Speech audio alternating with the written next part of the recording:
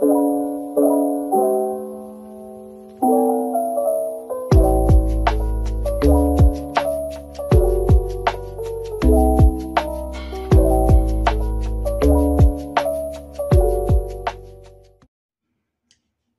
who's back from vacation?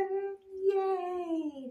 I had a wonderful, wonderful 2-week vacation. We spent 3 days in Edinburgh, got on a cruise ship, went around Ireland and Wales, then spent about 2.5 days in London. Saw absolutely everything we wanted to do. We went to Edinburgh Castle, we went to Carnarvon Castle, we went to Castle Ward, which is like Winterfell and Game of Thrones. We went to the British Museum, the Sherlock Holmes Museum, we went to Westminster Abbey, we went to all of the things that we wanted to do. I have a few short videos and some photos that I'm gonna put up, but it was a wonderful, wonderful vacation. And the people of the United Kingdom were fantastic to us. The nicest, most welcoming people I've ever met. So yeah, we are back to regularly scheduled programming on Saturday. I will have a review of everything I read in July. Read 4 books on the cruise. So yeah, lots to talk about. So I'll see you guys on Saturday morning. I'm going to insert a few clips and photos that I took on vacation. So I guess it's like a little wrap up of my vacation. This is my view out of the window in Edinburgh. It's a beautiful view. It is so nice out here. It is like probably between 50 and 60 degrees today.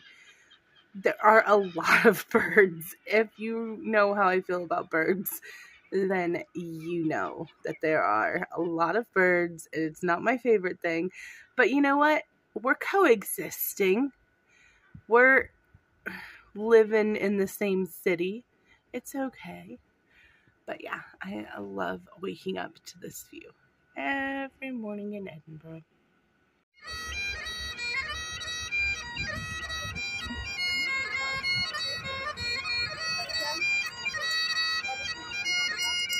Is that a lot?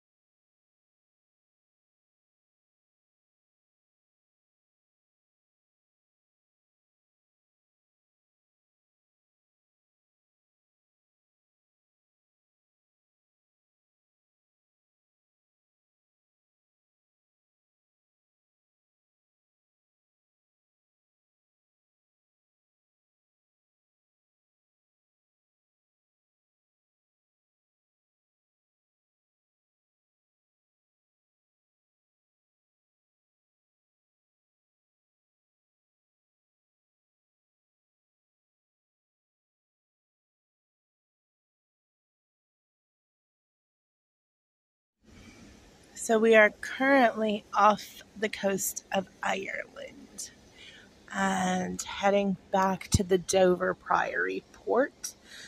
It has been such a wonderful trip. We have had gorgeous weather. We had rain in Belfast, but we went to the castle that Winterfell was based off of on Game of Thrones. And so I really do feel like it was just perfect ambiance to have wind and rain in Belfast at Winterfell. I'm going to do a really nice review of the trip. It was not without its difficulties. Do not think it went perfectly. We were boarding our plane and the drama started, but it was a perfect trip it ended up being, despite all of its challenges, which I'll go into more detail of. And yeah, it's just been a gorgeous, gorgeous trip.